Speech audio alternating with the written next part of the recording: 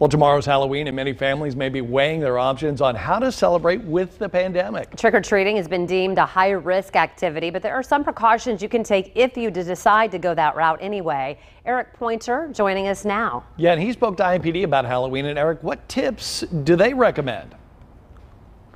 Well, police say if you are going to go out, you want to avoid close contact with anyone who's not in your group or with your household. But they also say they want to remind people to have the precautions outside of COVID. So you want to do things like wear bright colored clothing and have reflective gear and check your candy before eating it. Also, be aware of your surroundings. It will be dark, so bring a flashlight and use the sidewalk instead of walking in the street when you can. Also, it's important to maintain 6 feet of social distancing. Now, while the mayor says they aren't promoting trick-or-treating, IMPD is putting out extra patrols in neighborhoods from about 6 to 8 tonight, or Halloween. They'll be in their cars, uniform cars, so you will be able to see them, marked cars. So wave at them. They're going to be making sure that everyone's safe, and hopefully everyone just maintains that social distancing and everything.